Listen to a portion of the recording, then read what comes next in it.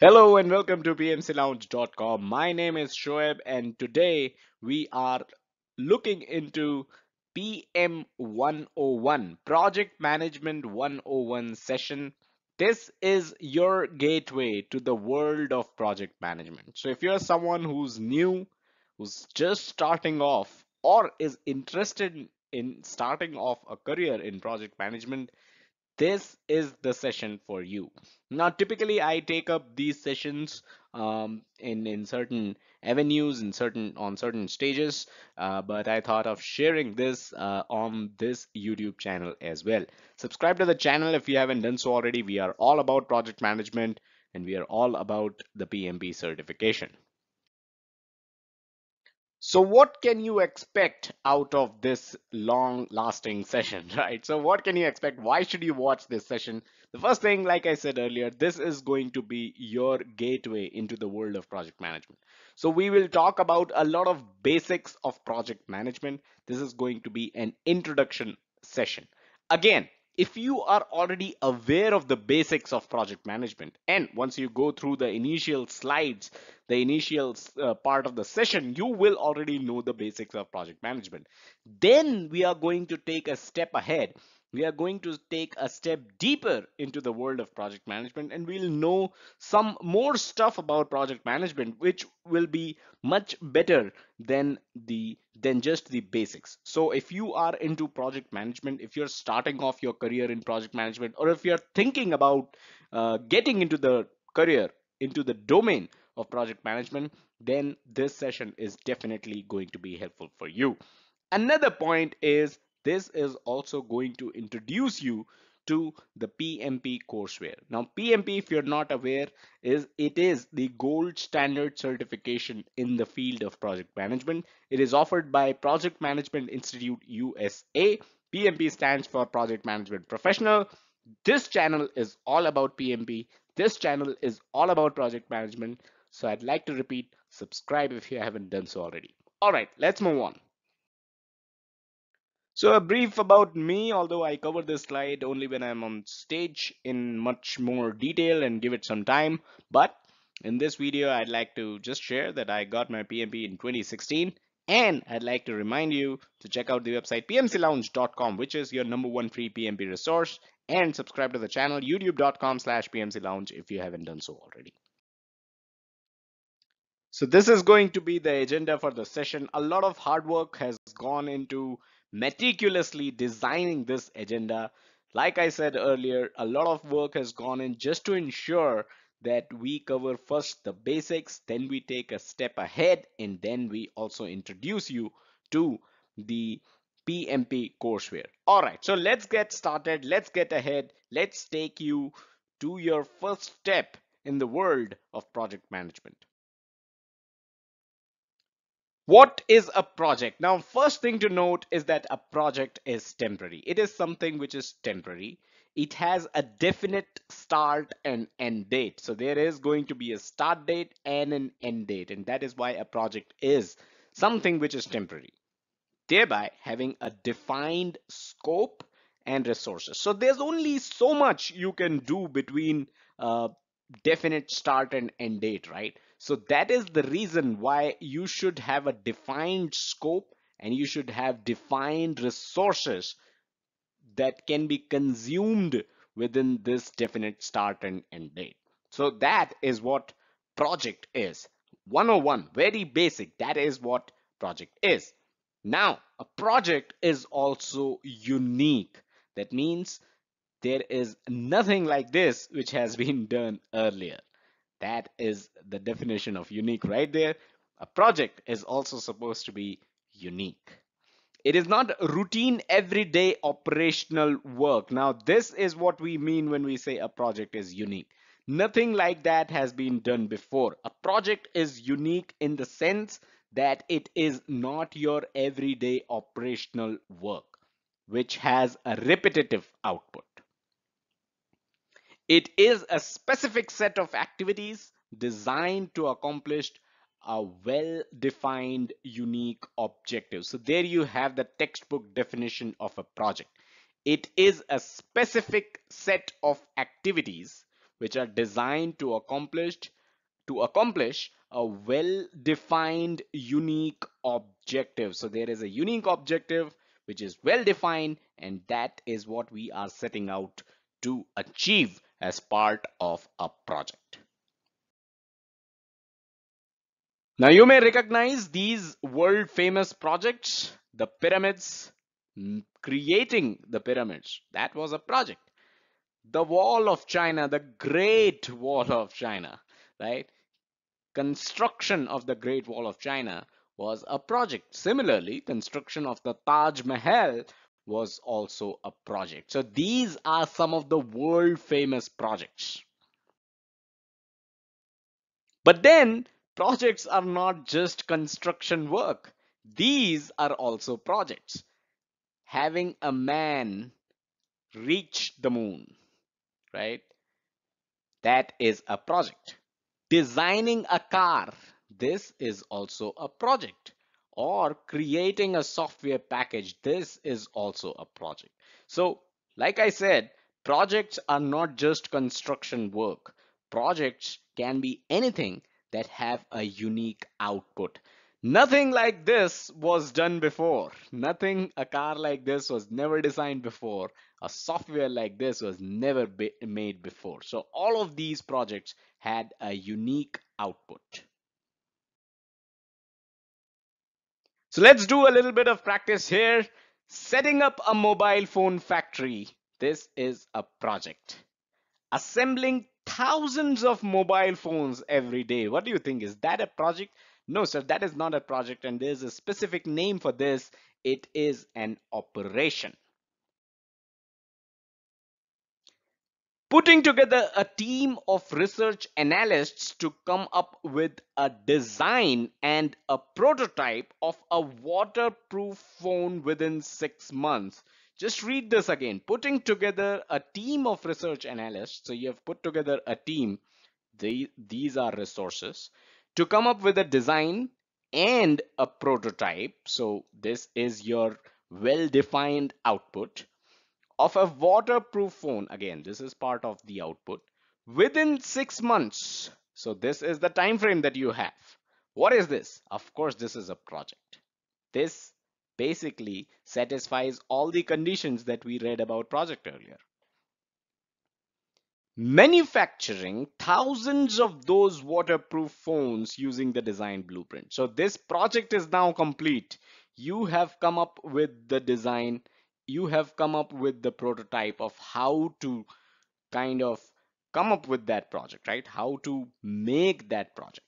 Now, how to make that mobile phone? How can you manufacture that? You have the design, you have the prototype with you. Now, what you're doing basically is you are manufacturing thousands of those waterproof phones using the design blueprint, using the output of the previous project. So now, manufacturing thousands of these phones, is that a project? No, sir, that is not a project. It is an operation.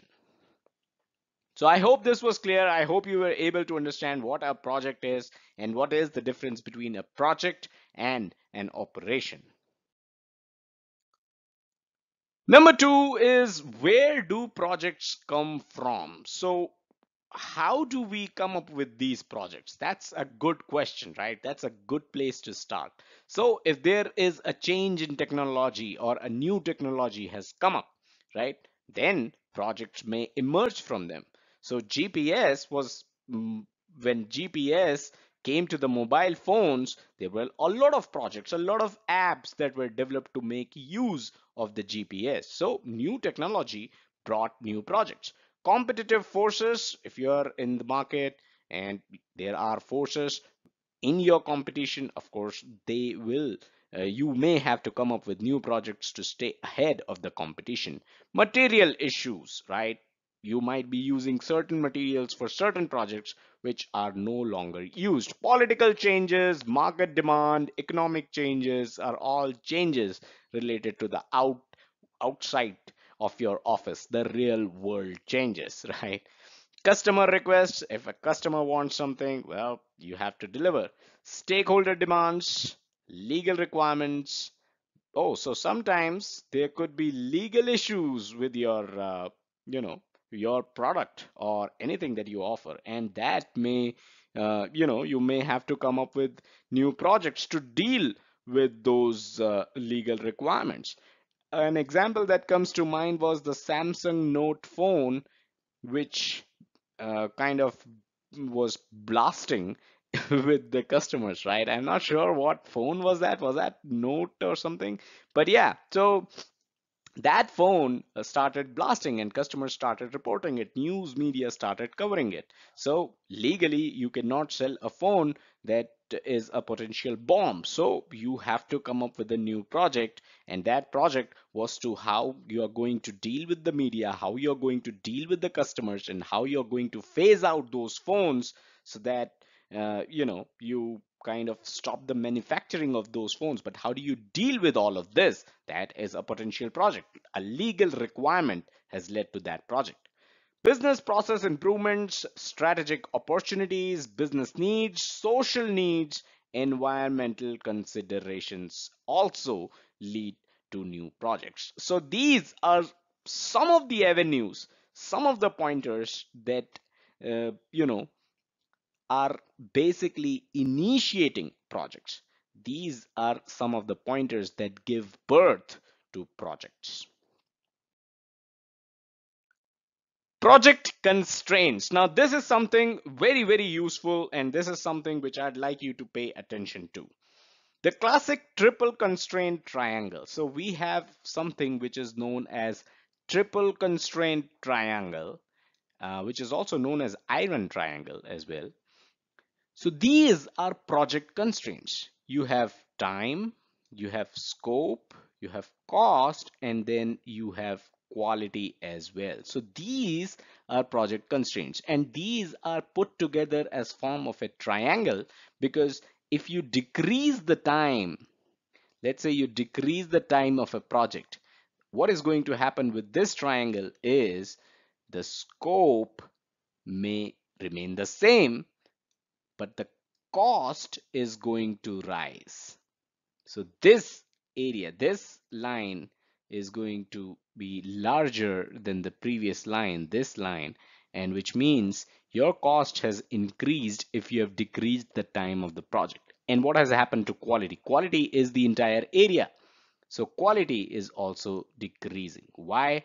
Because quality is defined by the entire area of the triangle, of the triple constraint triangle. So the quality, if you see in the previous triangle, the quality was quite high, the area was quite large. Now the area is smaller, and that is why quality is decreasing.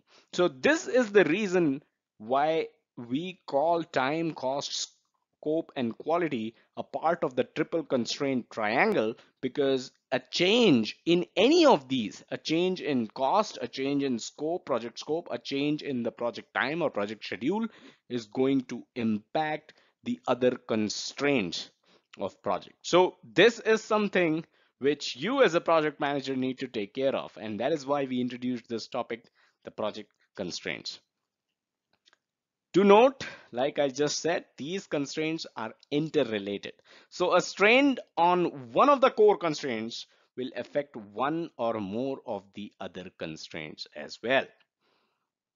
This is also known as iron triangle of project management, like I mentioned earlier. So this is the triple constraint triangle, also known as iron triangle of project management. And this is something which is very, very important for you as a student of project management. This should be the first thing that you should be studying after you know what the project management is, what project is.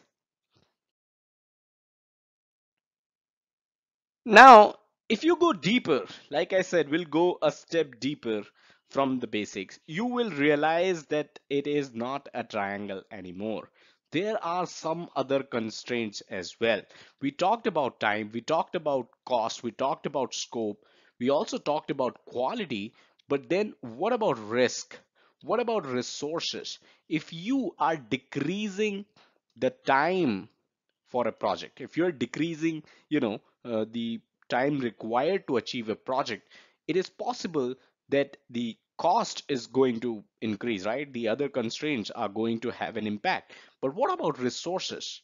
What about the materials that you need to achieve that project, right? If it is a construction project and it was supposed to finish in 6 months, now you say you need that in 5 months, it is possible that the cost is going to increase. It is possible that the quality may decrease, but it is also possible that the resources you need, the manpower that you need, is also going to increase, right? So that is the reason why these are some more project constraints that you need to take care of. What about risk? The risk is also going to increase. In the same example that I just talked about, isn't there a risk if you are finishing a construction project which is supposed to take 6 months, you are finishing that in 5 months? What are some of the risks? Our, folks that work in the construction area are going to tell you, well, that there is going to be a risk because there is certain time that you need after a construction is done for, let's say, watering the area, for, let's say, I am not sure about the exact civil civil engineering definition or civil engineering word for it, but yes, the risk is going to increase if you're going to reduce the time. I'm 100% sure about that. So these are some more project constraints that you need to consider as a project manager. Now let's talk about how do you define project success. So we just discussed the project constraints, and now if you have delivered a project, if you're done with the project, if you're done with the construction that you were talking about, how do you know that the project that you delivered was a successful project or not? So we just talked about constraints, and those are some of the areas that define the success of a project as well. So number one is going to be schedule. You need to continually evaluate your progress as you go. As a project manager, you need to make sure that the schedule that you have, 6 months construction project, you need to make sure to continually check with the project team after 1 month. Where are you? What is our progress? Will we be able to finish the remaining tasks in the remaining 5 months? At the end of second month, you need to go ahead and check with the project team again. Where do we stand? Will we be able to complete the project in the next 4 months? So this is something that you as a project manager need to do, and you need to work out the slippages in a timely manner. So if there is any slippage, if you are supposed to have completed a certain part of the construction project by the end of 3 months, but you're not able to do so, how do you handle those slippages? That again is a part and a job of a project manager. An example here is from the Bangalore Metro Phase 1 project. This was supposed to complete in March 2010, but after missing at least 9 subsequent publicly announced deadlines, the Phase 1 metro was finally opened to public in October 2011. So there was basically slippage in schedule from March 2010 to October 2011. So schedule is something which is very important, and it defines the success of your project. If you are delivering your project on schedule, then it is quite possible that you can say that yours was a successful project. But delivering the project on schedule, is that the only way you define a successful project? Of course not. There are four more. Let's look at all of them. Point B is going to be cost. And I'd agree with you if you look at this point and say, well, this should actually rank first in the list. To hell with the schedule, what about the cost, right? What about the dollars? What about the money? And of course, it could rank actually first in this list. How do you hold and control cost? Is you evaluate. Just like schedule, you need to evaluate the amount that your project has already spent. You need to do that in a timely manner. You can also look forward and reforecast to compare with the original budget. So let's say the schedule was 6 months for the construction project that we were talking about in the previous slide, and let's say the scope, for the sake of simplicity, let's say the uh, cost that you had forecast in the beginning of the project was 60,000 US dollars. So at the end of 3 months, you should ideally be at 30,000 US dollars, right? And of course, this is just for the sake of simplicity. So let's say at the end of 3 months, if you have already spent 40,000 US dollars and you're left with 3 months and 20,000 US dollars, then you need to do a reforecast and you need to compare that with the original budget, and you need to make sure that your project falls in place, or you need to make sure that extra funds are arranged. But at the first place, you need to ensure that you don't waste money, you don't spend more than you're supposed to. Cost overrun is going to be fatal for your project. Mark my words on that. So in 2006, let's take a look at an example. So in 2006, 33 kilometers of Bangalore Metro Phase 1 work had a baseline cost of 6,395 crores, which is 63.95 billion Indian rupees. Due to delays, an extension of metro work to 42.3 kilometer. Here's something important to note. The original scope of this project was 33 kilometer, right? Construction was to be done for 33 kilometer, but later the scope was changed. The scope changed to 42.3 kilometer, right? A change of almost a little less than 10 kilometers here. But just look at the cost that has changed. 6,395 crores to the final cost of 14,405 crores, right? So this project basically had is a major case of cost overrun. But this also had a change in scope. Uh, but if you see, the cost has actually changed, and it is now costing more than twice of the original budget, with a change of just less than 10 kilometers. Number three, without any guesses, is quality. And if you recall the iron triangle that we talked about, cost is here, schedule is here, and now quality is also here. So these three define whether your project was a success or not. Again, there are two more factors that define, which we will look into after this slide. So quality, how do you maintain quality for your project? Again, just like cost and just like schedule, quality is something which you need to review timely and at the end of each project phase as well. So what is a project phase? This is something we will be discussing later on in this session, so keep that in mind. Let's park that aside for now, but understand the fact that you need to review, as a project manager, you need to review quality timely. Now, how do you review quality? And that is where quality standards come into the picture, right? In your 6 months project for construction, right? You need to have quality standards with you. You need to understand what is the quality standard for a 2 month old project, right?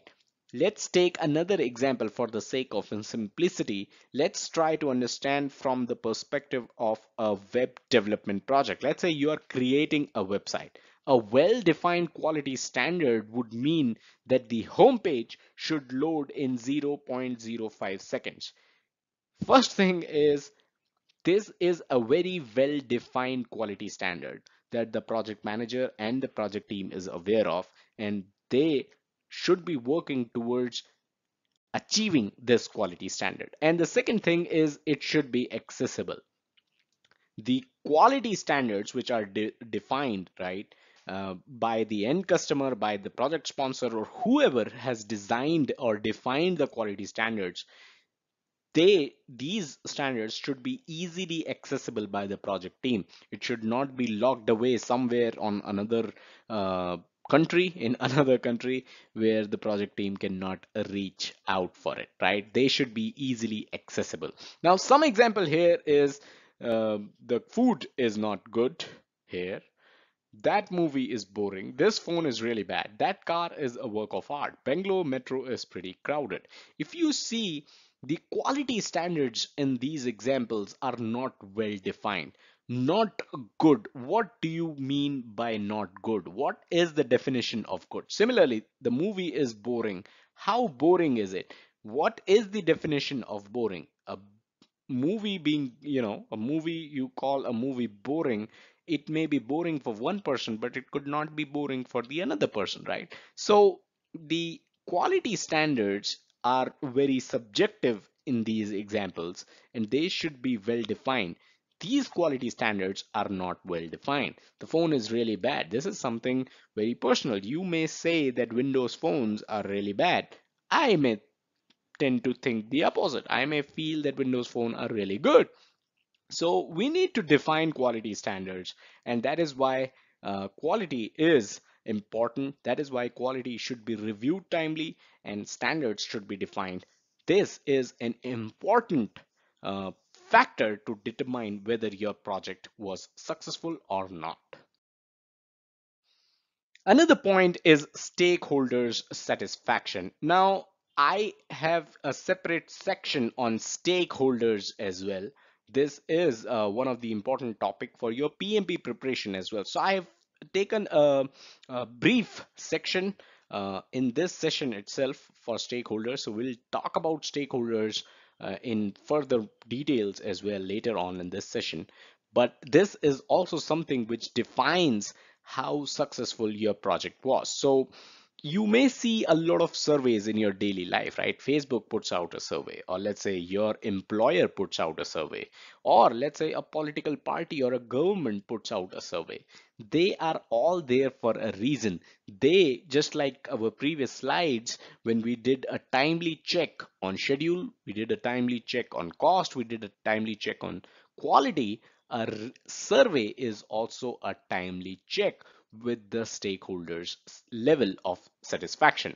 So even qualitative checks during the course of the project is worth it instead of somehow working through the project and completing it with only the project manager being happy. So while you are working on the project, while you were working on that 6 months construction project, at the end of 2 months or at the end of 3 months, ask your project team, ask the person who's paying for that project, and take their feedback. Even if it is qualitative, right? You don't have to ask them to give you marks out of 10 on 10 different topics, right? You don't have to do that. Even qualitative checks, is everything good or is everything not good? Qualitative checks like these are also going to help you make sure that the stakeholders are satisfied with your project.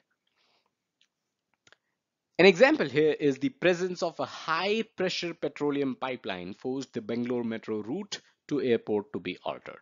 The Bangalore Mangalore petroleum pipeline has become an important stakeholder. So while the Bangalore metro route was being planned, nobody went and took a survey, or nobody went and took a qualitative check as well with the Bangalore Mangalore petroleum pipeline.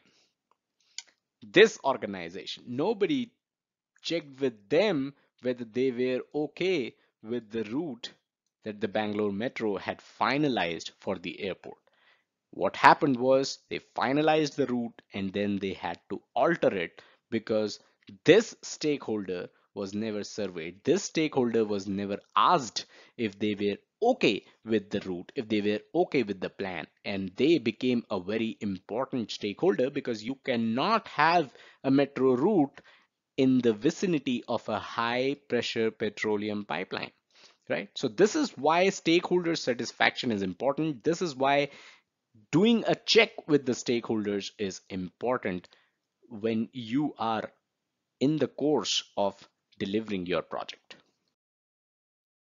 Finally, the last point is alignment to business case. So there is a business case for every project. A project needs to make business sense. And what is the business sense that the project is going to make is written in the business case document. So how aligned was your project to that business case document, right?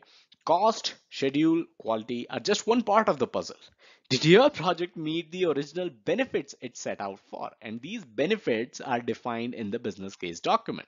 So do the problems that led to the project being conceived still exist? Are you working on something nobody wants? So that 6 months construction project that we were talking about, was actually being was actually a house being built for someone who was paying for it. But we came to know at the end of 4 months that the person paying for the project, that the person paying for that construction of the house is actually moving to a different country permanently. Does that mean he wants that house now? Maybe not. Maybe the problem that the project was going to solve has does not even exist anymore, right? So at that time, for you as a project manager, you need to do a check on this as well, whether your project is still aligned to the business case or not. What if people find shared cabs a better, more convenient and cheaper alternative to metro? If you are the project manager working on the Bangalore metro and you find within the course of delivering your project itself that the people are finding shared cabs as a better and more convenient and even cheaper alternative to metro, are you going to go ahead and still deliver your project? Are you going to still go ahead and deliver the Bangalore metro that you had promised that you were working on? Maybe or maybe not, because the original business case, the original problem that metro was going to solve has already been solved. So these were the 5 factors that define, after you're done with your project, these 5 factors define whether your project was a success or not. Now that we have talked about constraints, now that we have talked about how and you can say that a project was successful, let's talk about project management. And I have specifically put this point here because now it will make much more sense and now it will be much easier for you to grasp what project management is. Project management is the application of knowledge, skills, methods, experience, tools and techniques on project activities to meet the project objectives. So you do know from the definition of project that it is a set of activities. So you are, as a project manager, applying knowledge, skills, methods, experience, tools and techniques to make sure that these activities meet the project objectives. And you already know how a project is going to be called successful. So you need to make sure that you apply all these good things to meet and to satisfy those conditions as well. And that is what project management is in a nutshell. Developing a new website or a software, of course, that is a project. Relief effort as a result of a natural disaster is also a project that you can manage. Construction of a building or a bridge are all examples of a project that requires project management. Now, business leaders understand that project management is a function within the organization. Nobody else is going to come in and manage your projects. So, this is a function within the organization, and that is why business leaders hire individuals that are specifically trained in this discipline, and they are known as project managers to handle organizations' project management needs. So, this is the reason why business leaders hire project managers, because they know that there are specialized people with specialized knowledge, right? These people are specifically trained in the application of knowledge, skills, methods, experience, tools, and techniques, and they are known as project managers. So they should be hired to do the project management job in an organization. Now, just above project is something known as program, and just above program is something known as portfolio. Let's talk about programs and portfolios. So programs are commonly defined as a group of related projects. This is important. Related projects that provide certain benefits when managed together. So in our 6 months construction project, let's say you are basically trying to construct 4 units together. So managing those 4 units as a program, managing those 4 projects as a program may be beneficial because resources could actually be shared between those 4 projects, right? So that is a program. Managing the development of all e-commerce projects together can be a program. So let's say you were designing an e-commerce website and your company designs many e-commerce websites. So developing all those e-commerce websites, managing that as a program and having a program manager look over this program is going to be beneficial for sure. So here's an equation that is typically used and you'll find in certain texts where program is equals to subprograms plus projects and sub-projects. What is a portfolio? Now, portfolios are not just a group of programs, but can also include projects that do not align with any program. So this is important. Portfolios, of course, from common sense, you may make out that portfolio would be a group of programs. Of course, it is that, but it can also include projects as well that do not align with any program. They are so unique. There's no other project like that within your organization. So managing all types of website development related projects and programs can be a portfolio, while managing all mobile apps related projects and programs can be another portfolio. So this is an example of 2 different portfolios here. So here's the equation that you may find in certain texts. Portfolio is equals to sub portfolios plus programs and sub programs plus projects and sub projects. So that is portfolio for you. So you have project, then you have programs, and then you have portfolios. So this slide is going to help you understand project, program, and portfolio diagrammatically as well. If you can see, this entire thing is one portfolio and it has 2 programs, one and this is the second program, right? Each program have certain projects which are similar in nature. This program has 3 projects which are similar in nature, and then you've got these 2 programs which are now a part of one portfolio. So this is one portfolio, and this is how you can understand projects, programs, and portfolios diagrammatically. You need to understand here one other point, that just like project management, we have a certification called PMP, Project Management Professional, from PMI. PMI offers 2 other certifications as well: PGMP, which is Program Management Professional, and PFMP, which is Portfolio Management Professional. So all these 3 certifications are provided by PMI.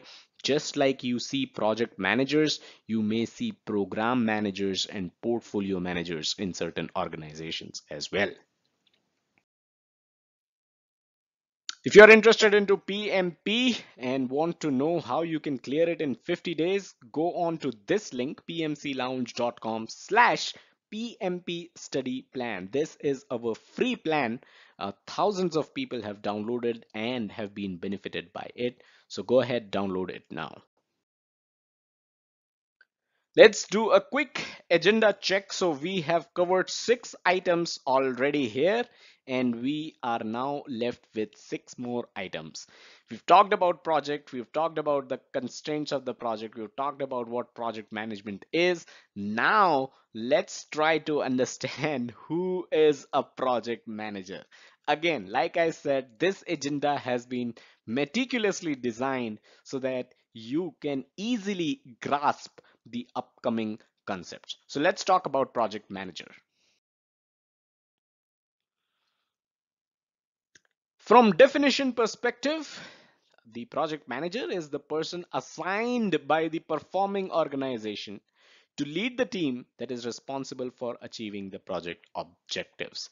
So there is a performing organization which is basically delivering the project, and the project manager is going to lead a team and that team is responsible for achieving the project objectives. So the project manager, he does project management, he or she does project management with the project team, not alone, right? He manages that team, he leads that team. But there are other managers as well, which you may find in your organization and many other organizations. Functional manager. So, functional manager focuses on providing management oversight for a functional or business unit. Now, your project may require several teams from several different functions. Those teams or people from those teams may report to the functional manager, right? So, you have a functional manager in the picture here. Then you have operations manager as well. Operations managers are responsible for ensuring that business operations are efficient. So these are three kind of managers you will typically find in every organization. You may require resources, human resources from functional areas as well as operational areas. And that is why you need to be good friends with the functional manager as well as operations manager.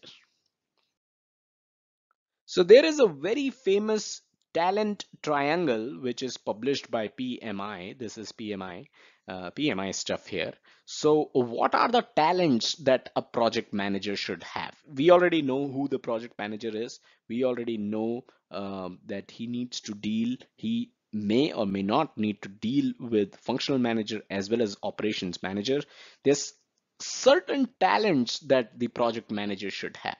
Number one is strategic and business management, which means business oriented skills, which applies to all certifications that PMI offers, right? So you've got benefits management and realization, business acumen, business models and structures, competitive analysis, customer relationship and satisfaction, industry knowledge, legal and regulatory compliance, market awareness, operational functions like finance and marketing, strategic planning, analysis, alignment. So these are some of the skills from strategic and business management domain that the project manager should have. Then domain expertise is something which is certification specific, which is specific to the certification offered by PMI here. But as a project manager, you should have technical knowledge as well, something like agile practices. So agile is now a part of PMP scope, PMP courseware itself. So agile practices is something you should know: data modeling and gathering, earned value management. This is something again part of project management professional courseware itself. Governance of all three: project, program, and portfolio. Life cycle management, performance management, requirements management and traceability, risk management, schedule management, scope management, time, budget, and cost estimation. Don't be scared if you're kind of worried with all these terminologies. We will discuss at least some of these terminologies later in this session when we dive deeper into the PMP courseware. And finally, in the PMI talent triangle, you have leadership skills. So competency in guiding and motivating. This also applies to all the certifications that PMI offer: brainstorming, coaching and mentoring, conflict management, emotional intelligence, influencing, interpersonal skills, listening, negotiation, problem solving, team building. Basically, strategic and business management, leadership, and technical are the kind of skills that you as a project manager should have. Now let's talk about organizational structure. We talked about how you may have to deal with functional manager and operational manager, different kinds of managers in your organization. How is your organization structured also kind of impacts and influences how much you need to deal with these different managers. So let's look at organizational structures. Determination of the appropriate organizational structure type is a result of the study of trade-offs between two key variables. Number one is organizational structure types available for use, and number two, how to optimize them for a given organization. So, what is the organizational structure of your organization? This is dependent on these two key variables. What are the available types of organizational structure that your organization can use?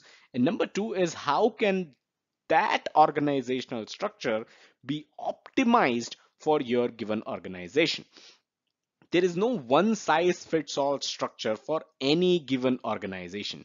The final structure is unique due to the numerous variables which need to be considered. So now let's look at the organizational structure types which are available.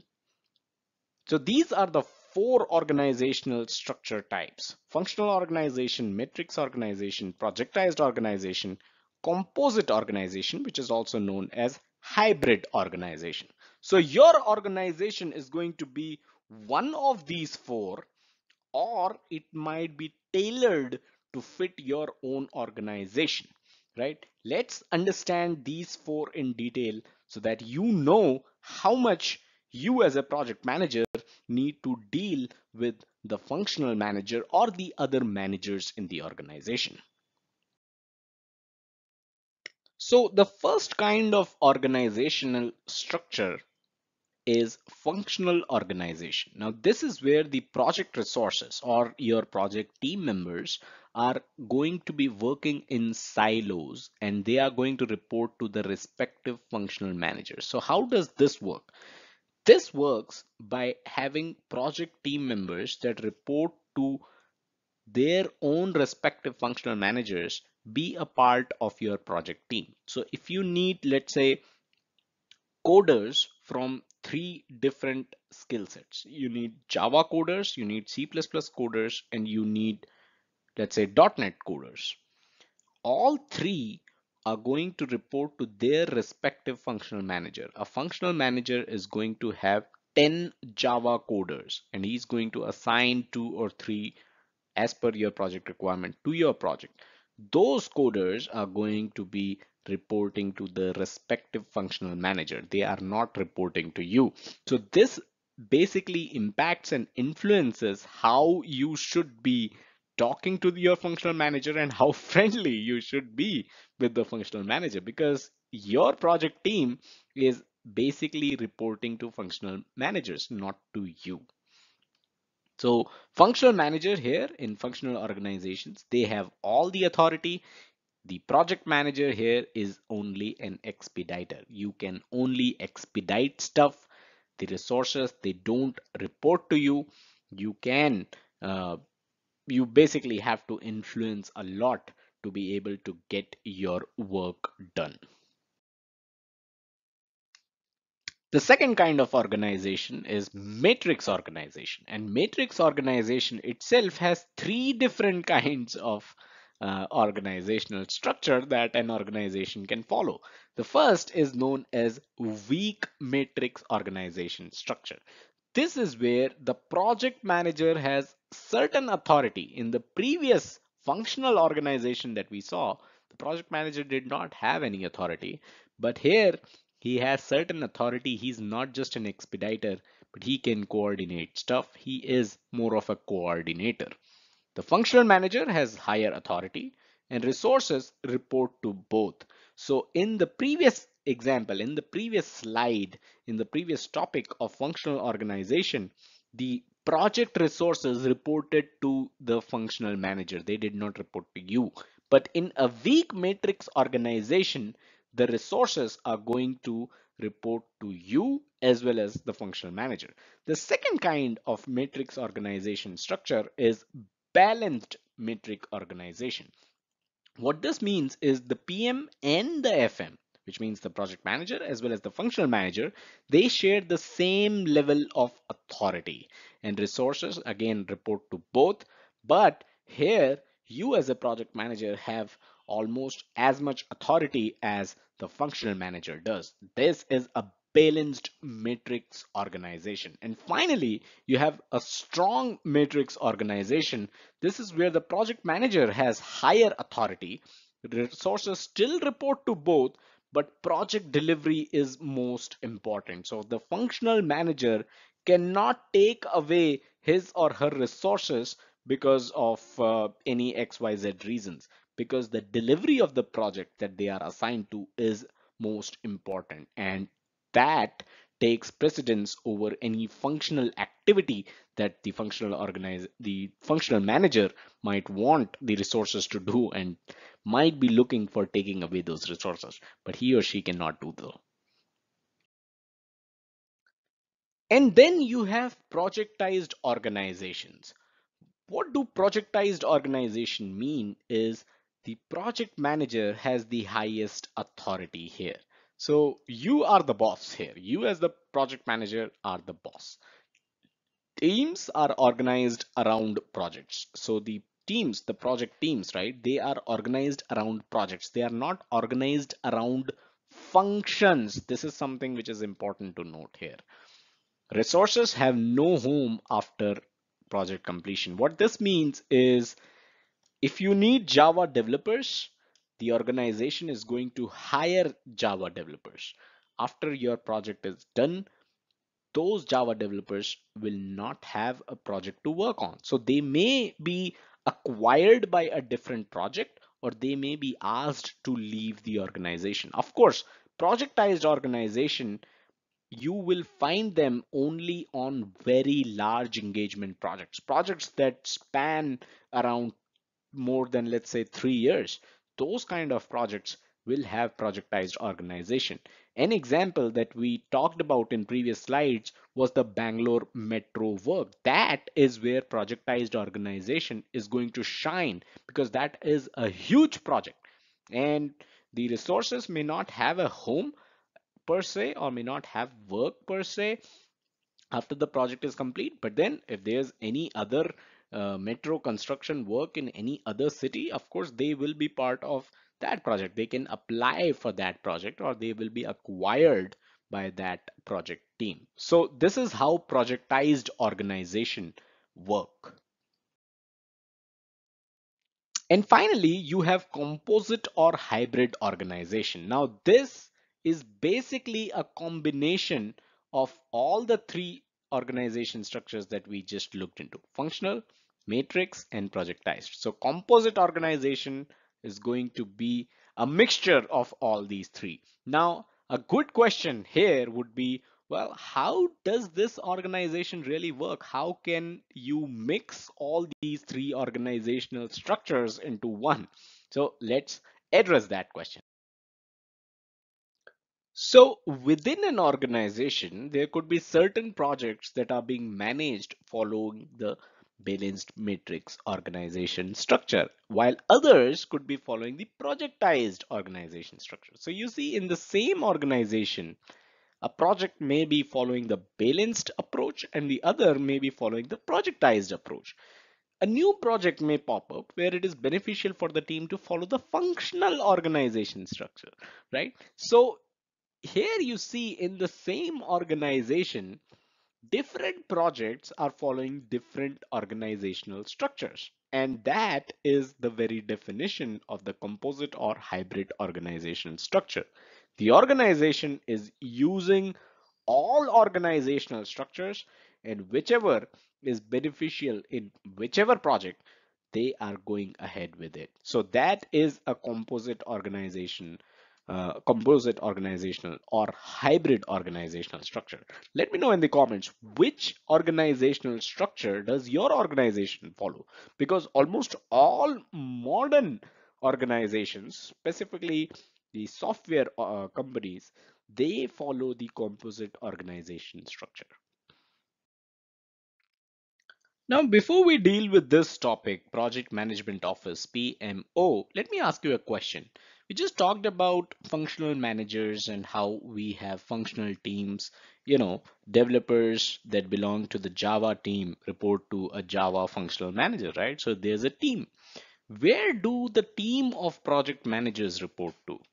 The team of project managers might just report into this department, which is known as Project Management Office, PMO. Now, I say might because it is possible that project managers will have a separate team in certain organizations and they don't report to PMO.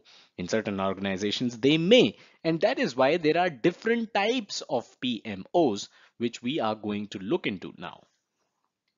First up, PMO is a group or department that defines and maintains standards for project management within the organization. So this is important.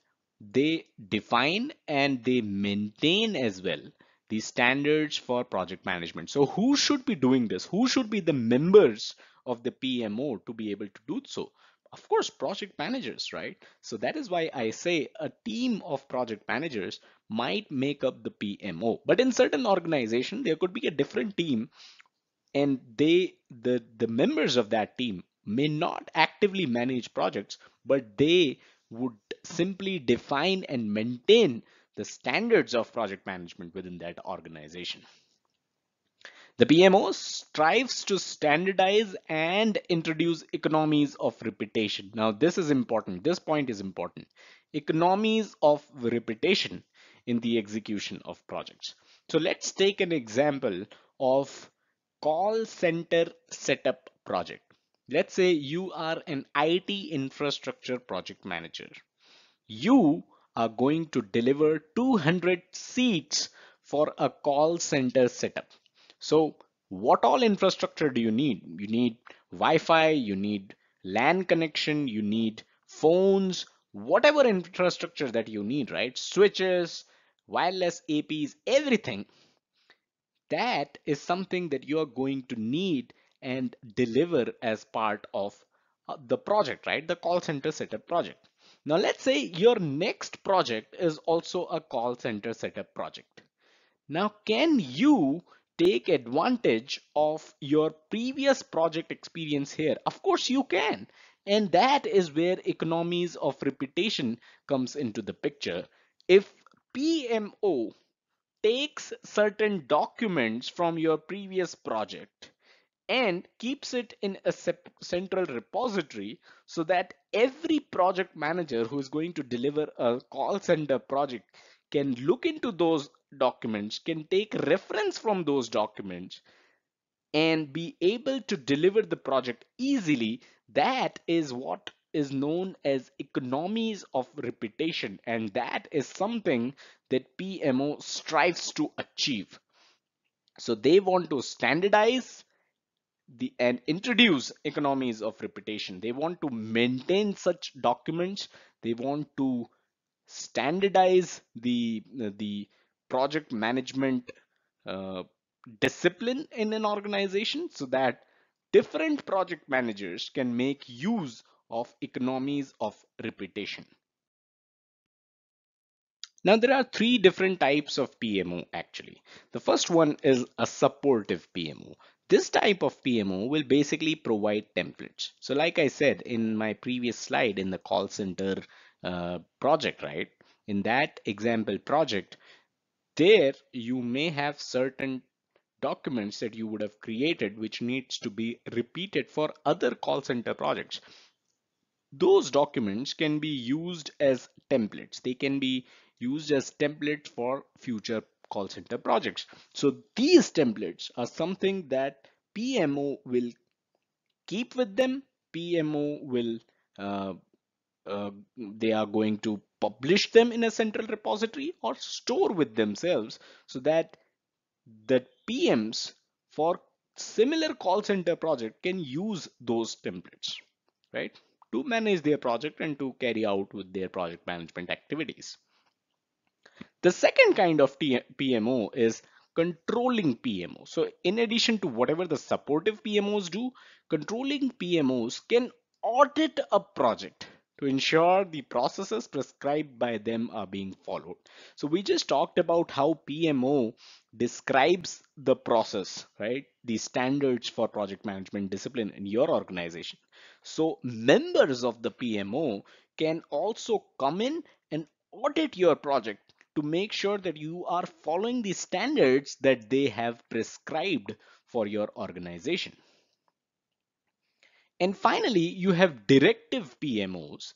And these are the kind of PMOs that actually assigns project managers to projects, and PMs might be reporting directly to the PMO. So this is the kind of PMO which we initially talked about in the introduction uh, of this topic, where we said that PMO could actually be a team of project managers. A directive PMO is just that. It is a team of project managers, and project managers are assigned to projects through this directive PMO. Let's take a look into some practice questions here.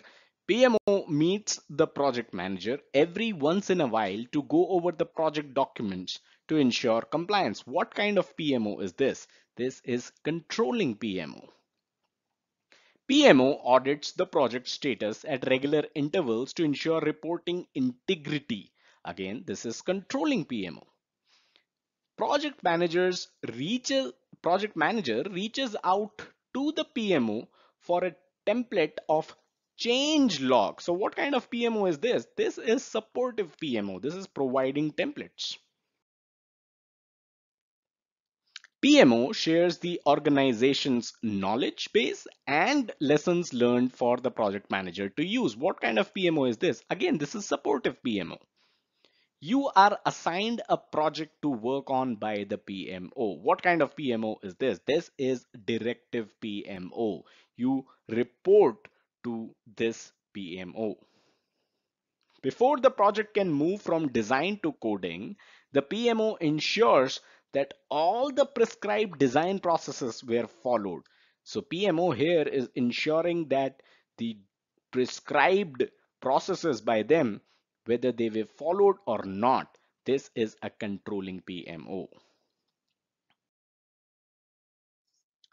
All right, so we talked about stakeholders in one of the topics previously, where we talked about the factors that define the project success: cost, quality, schedule, stakeholder satisfaction, and alignment to business case. That is where I said that we will go over stakeholders as well. Although stakeholders itself is a pretty big area to cover, so we are only going to introduce it here because we talked about it in the factors that define project success.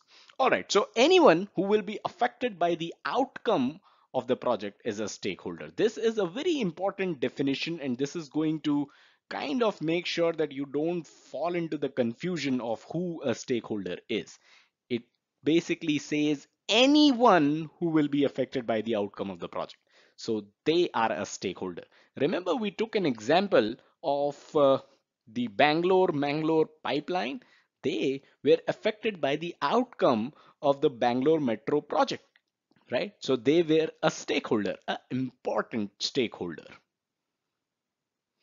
Project manager identifies all stakeholders and manages their expectations. Again, alignment to not just alignment, but stakeholder satisfaction, which was one of the important factors that determine project success. So you as a project manager, you need to identify all these stakeholders and you need to manage their expectations, something which was not done in that Bangalore Metro project we just talked about. Remember that there can be negative stakeholders. Now, this is where the problem comes in. There can be negative stakeholders. They are negatively impacted by the outcome of your project. Bangalore-Mangalore pipeline, that organization was negatively impacted by the Bangalore Metro project, right? So they were actually negative stakeholders, and it can be tricky. It can become tricky for a project manager to manage negative stakeholders. So three things that you need to remember about stakeholders, right? This can be a bit of an antithesis of what we just talked about in the previous slides about stakeholders satisfaction, but you need to understand that not all stakeholders have the same power or impact, right? They may not have the same power or the same impact on the outcome of your project. Not all stakeholders will always be satisfied, and this is important, right? We just talked about how stakeholder satisfaction is an important factor in determining whether your project was a success or not. But then not all stakeholders will always be satisfied. So this is something that you need to live with.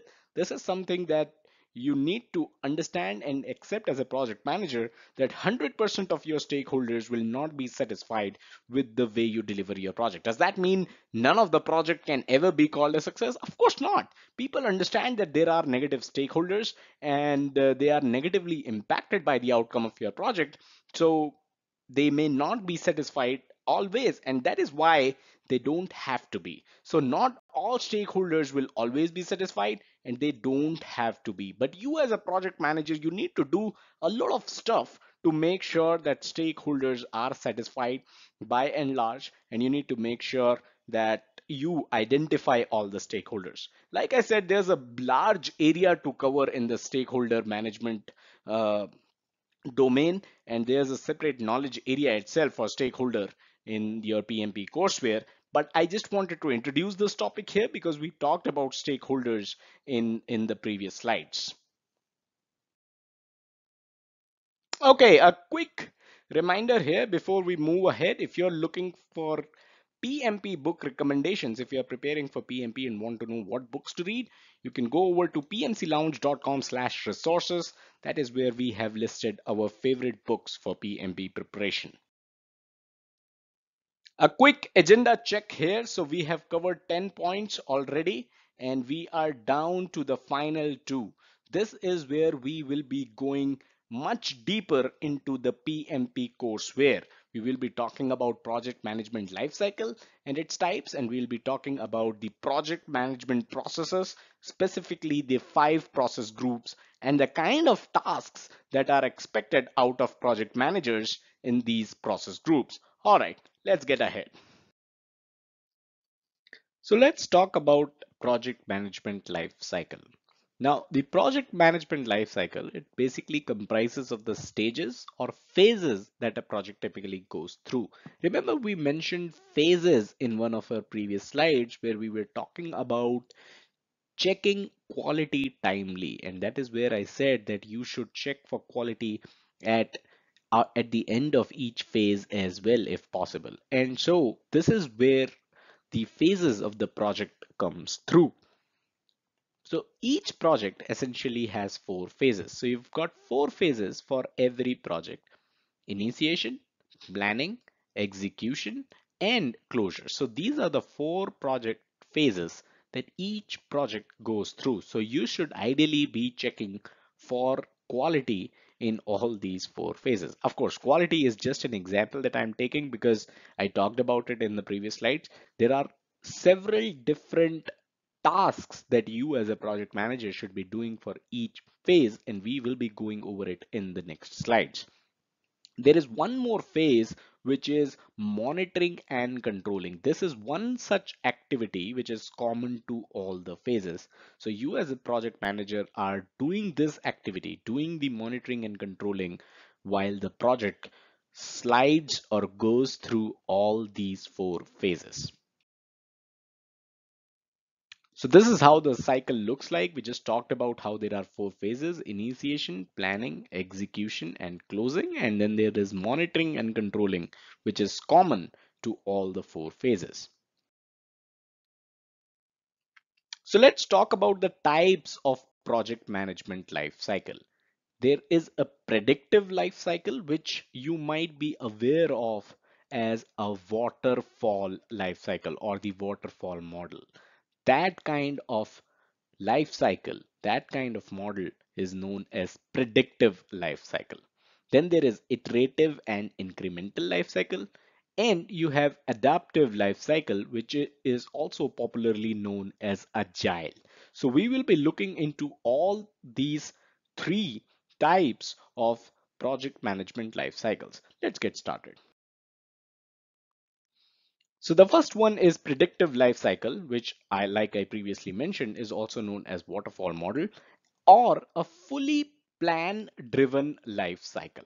Now, the project takes a phase by phase approach whereby the work on each phase is completed before moving on to the next phase. So we just talked about how there are different phases for each project, right? You've got initiation, you've got planning, you've got execution, and then you've got closure, right? Each phase, the work for each phase, each of these phases will be 100% complete.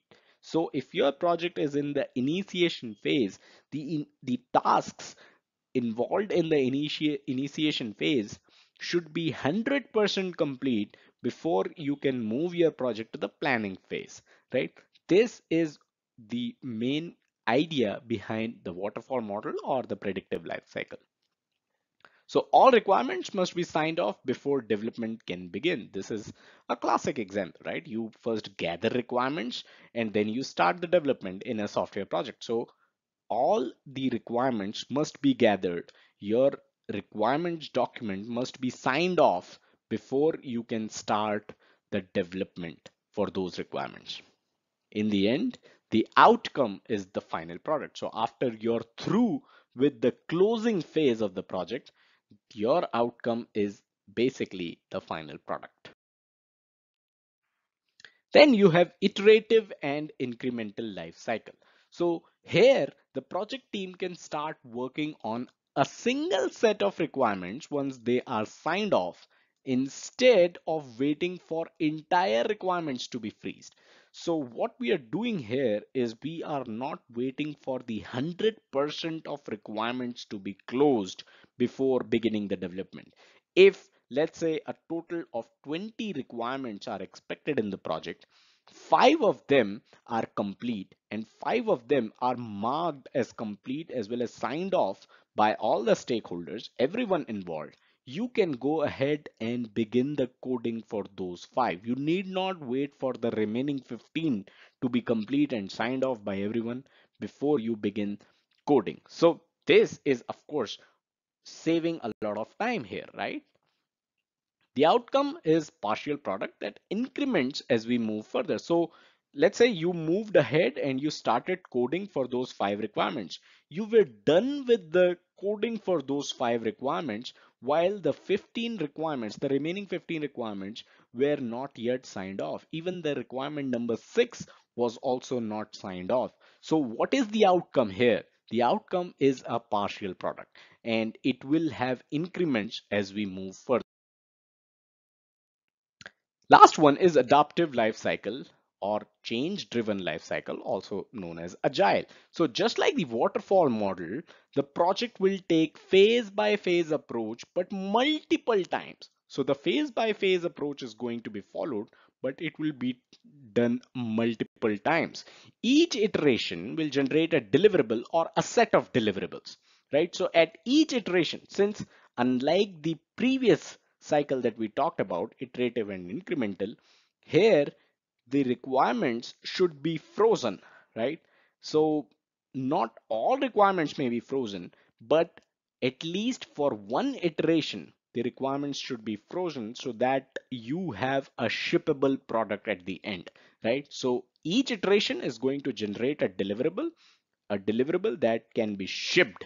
And that is why this is different from the previous slide, because the previous slide didn't mention that you should have a deliverable, a shippable deliverable. It may be a partial increment itself, while here in Agile, you should have a shippable deliverable at the end of each iteration. Also, the outcome could be an instance of the end product. This is also important, right? It could be an instance of the end product, which can be improved in further iteration. So you may be delivering a beta of a software itself in the first iteration, and then second iteration will have the final product, the final outcome. The last topic here in this session is going to be the project management processes, the different project management processes. Now, there are 5 process groups. Again, this is part of the PMP courseware, guys. So there are 5 process groups in the PMP courseware: initiating, planning, executing, monitoring and controlling, and closing. Remember, these are the phases that we just talked about. So these are process groups in the PMP courseware. And then there are 10 knowledge areas that cut across these process groups. The knowledge areas are integration, scope, schedule, cost, quality, resource, communications, risk, procurement, and stakeholder. So remember, we talked about some of these in the project constraints itself. We talked about stakeholder as well, right? That is where I said that stakeholder is a big area in itself because it is a large knowledge area in itself when it comes to PMP courseware. Now, this is how the process groups and the knowledge areas interact. How do you read this PGKA mapping? We call it PGKA mapping because PG stands for process groups, KA stands for knowledge areas. We just said that there are 5 process groups and there are 10 knowledge areas. And then these, when they cut across, the intersection is all the processes. And as of PMBOK edition 6, you have 49 total processes. So in the project integration management knowledge area, you have these processes across the process groups, right? So this is how you are going to read the PGKA mapping table. Initiating process group is in the initiating process group in the integration management knowledge area has just one process, which is develop project charter. And when you read the PMP courseware, you are going to read about the develop project charter process. What are the inputs you need? What is the output of this process? What are the tools and techniques you need to develop the project charter? And that is the study which you're going to do for all these processes, which is essentially the PMP courseware. Now, in the later slides, in the remaining slides of this session, we are going to talk about certain tasks that you as a project manager would be doing as part of these process groups, right? These 5 process groups. What are the tasks that you as a project manager should be doing? That is what we are going to discuss. We will not be going into detail of each process because then that is going to become a 5-day training session. All right, let's go ahead. So initiating process group is the first process group in the list. As you can see towards your right in the PGKA mapping, you have 2 processes in the initiating process group. One is develop project charter and the other is identify stakeholders. Let's look at some of the tasks that you as a project manager would be performing as part of the initiating process group. First is you're going to perform project assessment. Now this is going to be based upon available information that you have, the lessons learned from the previous projects. Lessons learned from previous projects you can always get from your PMO, right? And meetings with relevant stakeholders in order to support the evaluation of the feasibility of new products or services within the given assumptions and or constraints. Identify key deliverables based on the business requirements in order to manage customer expectations and direct the achievement of project goals. Perform stakeholder analysis using appropriate tools and techniques in order to align expectations and gain support for the project.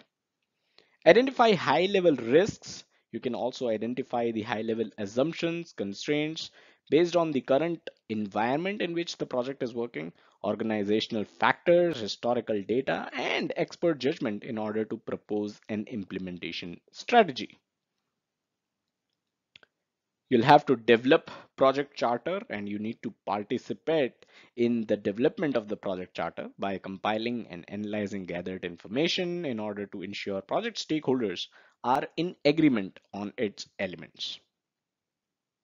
Project charter, by the way, is a document, and that is why the next point is obtain the approval for the project charter, right? It is a document that is being prepared. So you need to obtain the approval for project charter. You need to do that from the sponsor. Sponsor is the person who's sponsoring the project, offering you money for the project in order to formalize the, so when you obtain the approval for the project charter, you basically formalize the authority assigned to the project manager and you gain commitment and acceptance for the project from the different resources. You need to conduct benefit analysis with relevant stakeholders to validate project alignment with organizational strategy and the expected business value of the project as well.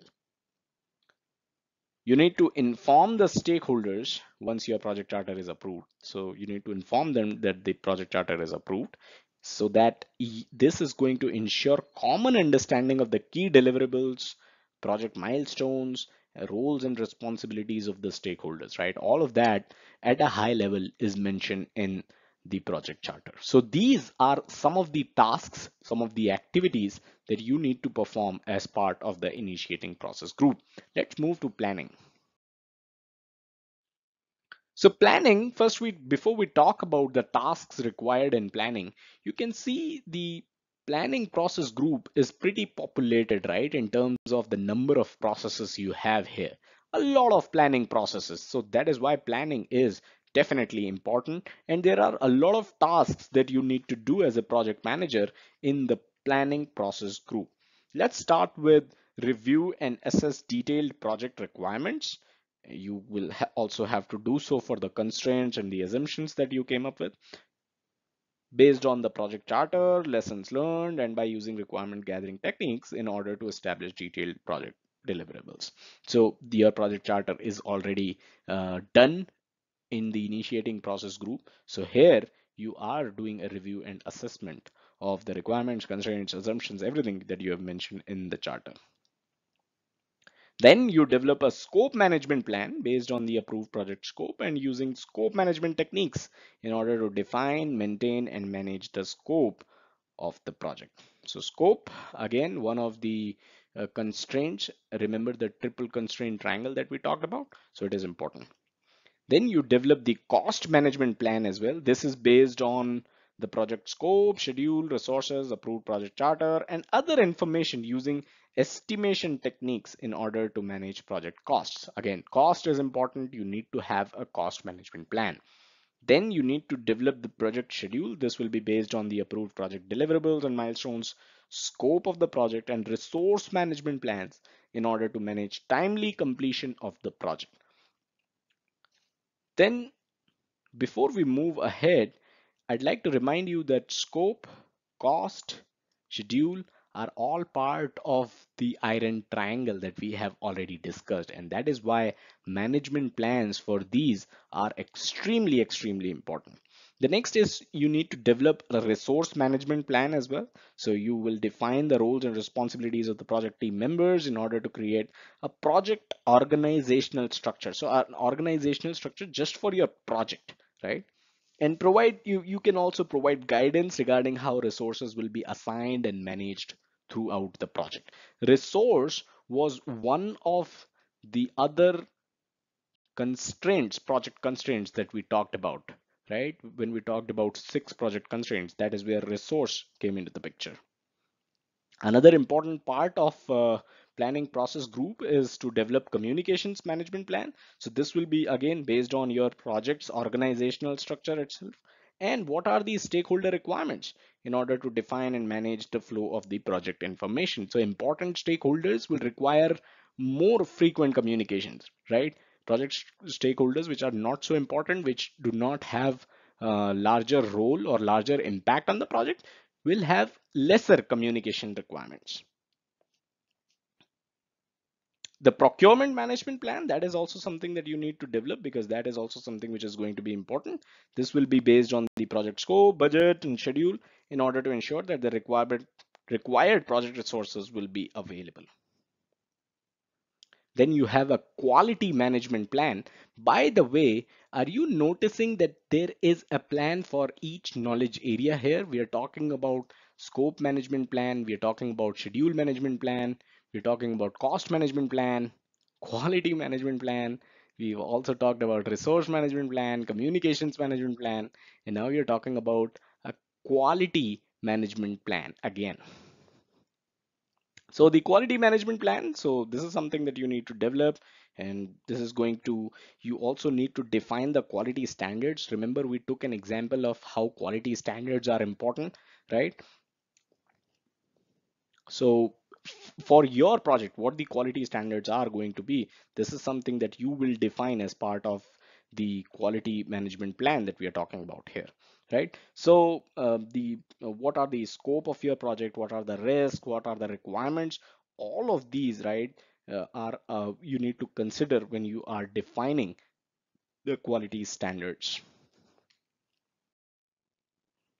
Next is develop the change management plan. So again, for this, you need to define how the changes, if there are any changes. In one of the examples, we saw how 33-kilometer metro line was changed to 43.2 kilometer.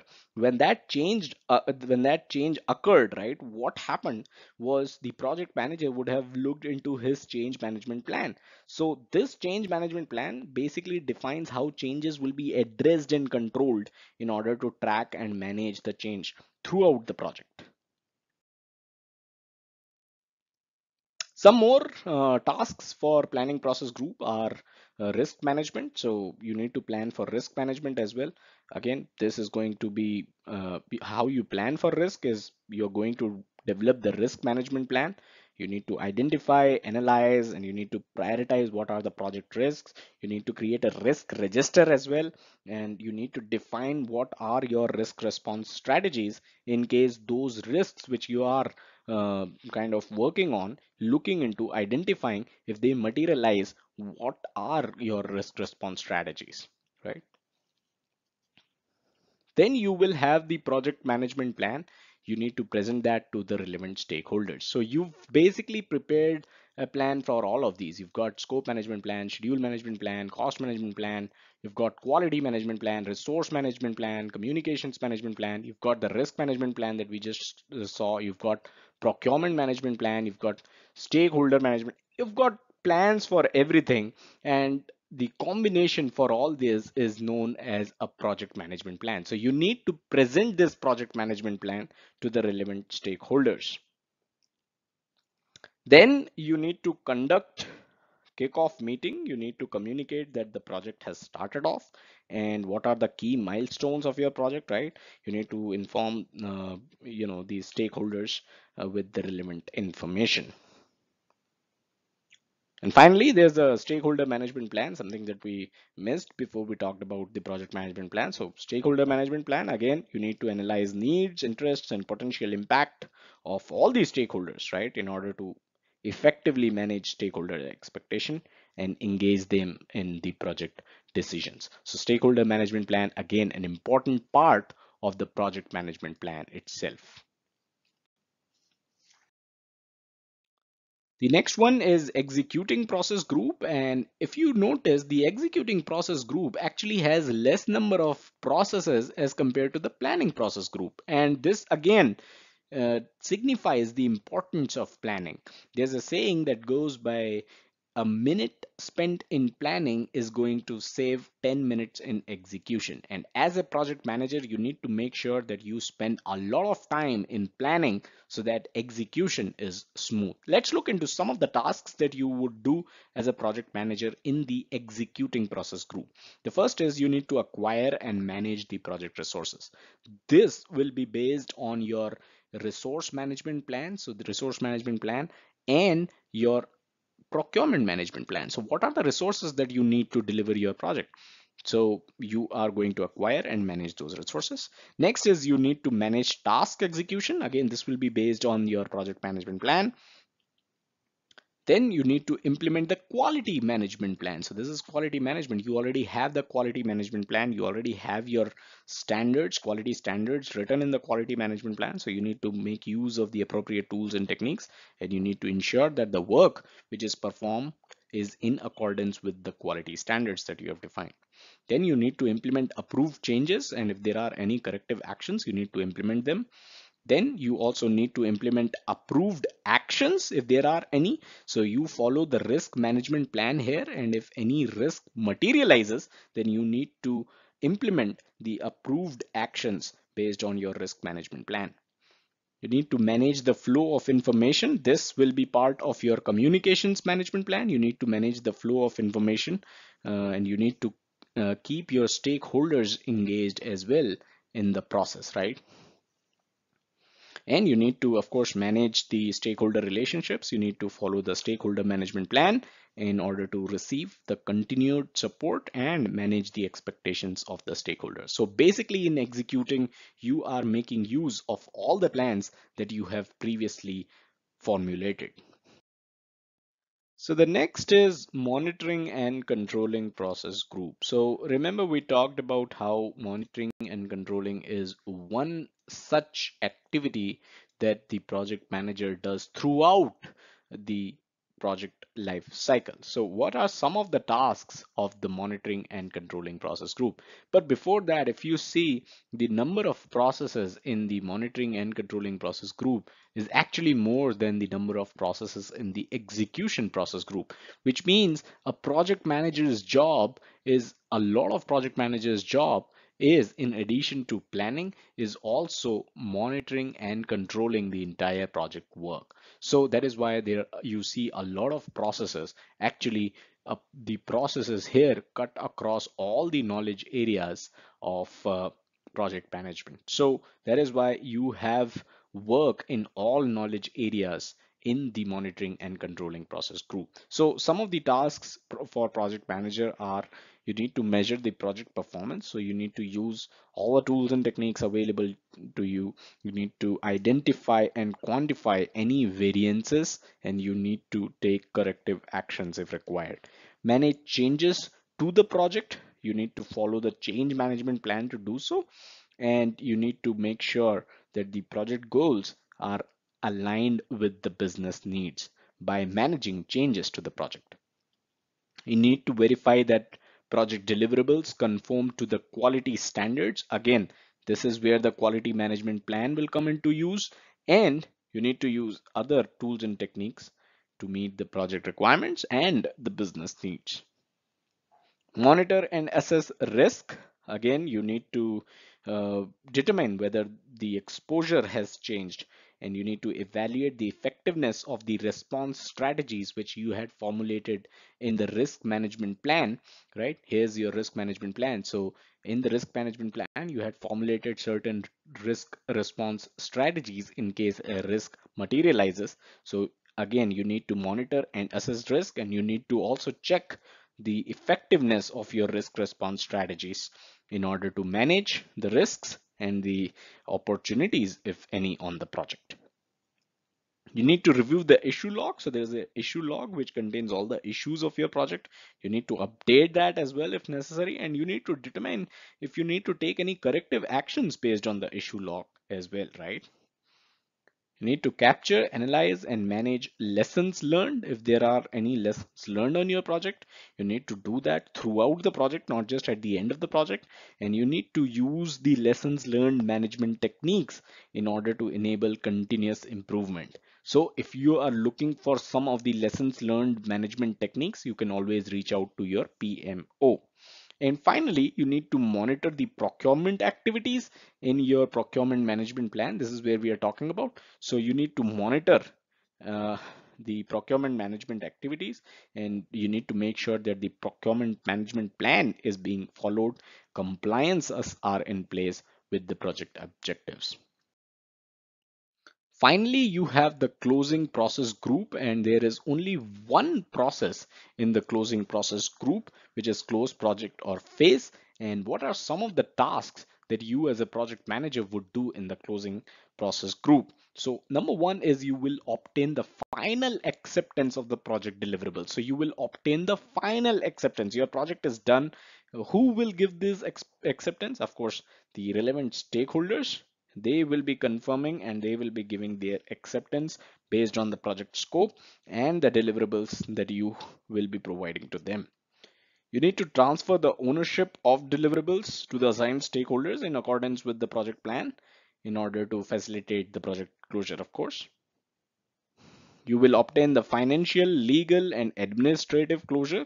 You will use generally accepted practices and policies to do so. These practices and policies will be available with your PMO again, so you can check with them, and you will communicate the formal project closure and ensure the transfer of liabilities, right? So this is where the project manager's job ends and the support team's job begins. So you need to transfer the liability to the respective support team. You need to prepare and share the final project report. This is according to the communications management plan. So communications management plan will have details on this, and you will be kind of sharing this final project report with the folks mentioned in the communications management plan according to your communications management plan. And you will be documenting and you will be conveying the project performance. This is going to assist, of course, in your project evaluation. Next, you are going to collate the lessons learned. Remember, we talked about lessons learned in the previous slide and monitoring and controlling. So those lessons learned, which you have been kind of documenting throughout the life of the project, you will collate all of them and you will conduct a comprehensive project review in order to update the organization's knowledge base. Of course, our organization's knowledge base is something which could be coming under the purview of the PMO. You will archive the project documents and materials using generally accepted practices. Again, this will be from your PMO in order to comply with statutory requirements and for potential use in the future projects and the audits. Finally, you will obtain feedback from relevant stakeholders.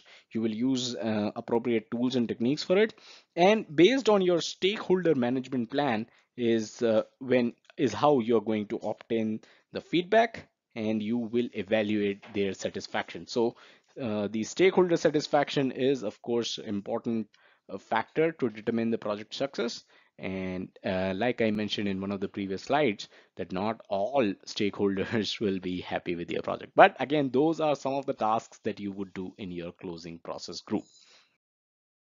So with that, we come to an end of this session. I hope you enjoyed it. Do hit the like button if you found this helpful and subscribe to this channel. We are all about project management and PMP.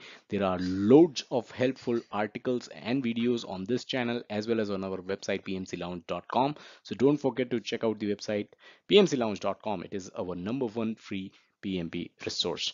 Thank you and have a nice day.